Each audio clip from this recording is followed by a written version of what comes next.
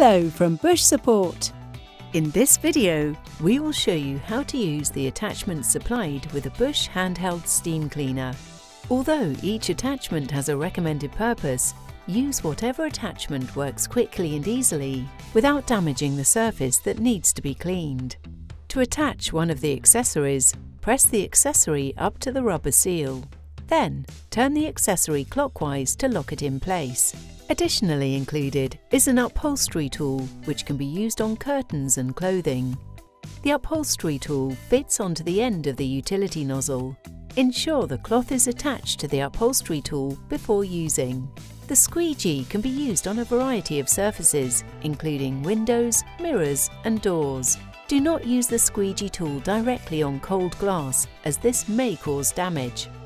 Also included is a brush tool, which can be used to remove grout on tiles, as well as other surfaces. We recommend using the curved nozzle for hard-to-reach areas. Finally, an extension hose is also included. Attach the utility nozzle to the extension hose by pressing it up to the rubber seal and rotate it clockwise. You can then repeat this process to attach the extension hose to the steam cleaner.